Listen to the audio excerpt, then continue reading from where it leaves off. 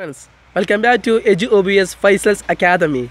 Subscribe my channel if you are the new viewer and also share and comment your views.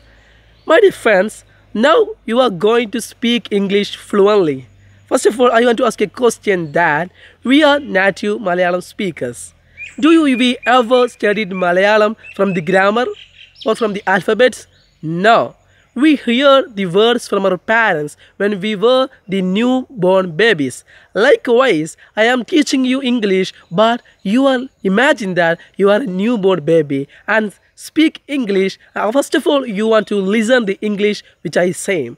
First of all, the basic function or basic of the English is that the LSRW: listen, read, write, and also write. First is that the listening. You want to listen the words correctly, then the R for reading the passage of English, and also LSRW. Second is S. S for speaking. First listen, speak, and read and write. First of all, I am going to we can concentrate, we can have a discussion in English. So you want to be a good English speaker without knowing.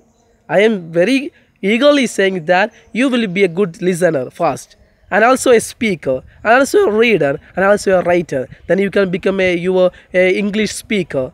So the next video I will upload all the videos about the English structure, and you can become a good English speaker. Speak English very easily and very free. And subscribe my channel. It's a free channel. You can speak and also study English in your future. Okay, if you like my videos and also you are supporting my video, please like and share, and also comment your all doubts and questions about English. I will help you. Thank you for my channel viewing.